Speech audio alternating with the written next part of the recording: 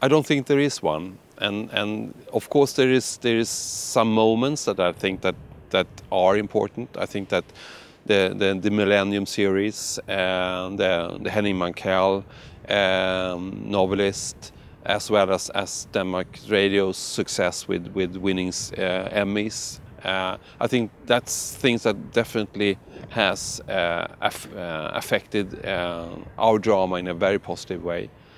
But I also think that in a general view, if you back off a bit, you will see that smaller language territories outside Scandinavia are making their stories, their very local stories, travel.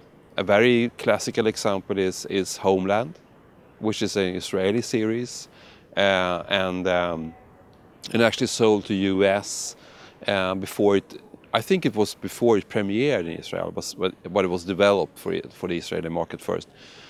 When I asked that producer the same question you're asking me now, he said, well, it's only one slot here in Israel. There's only one slot to sell a drama to. So that's the reason to them to make things travels.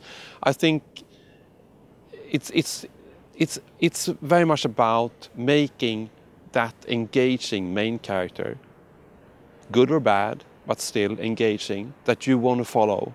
You want to invite into your life, into your very precious time, and you want to stay with that character.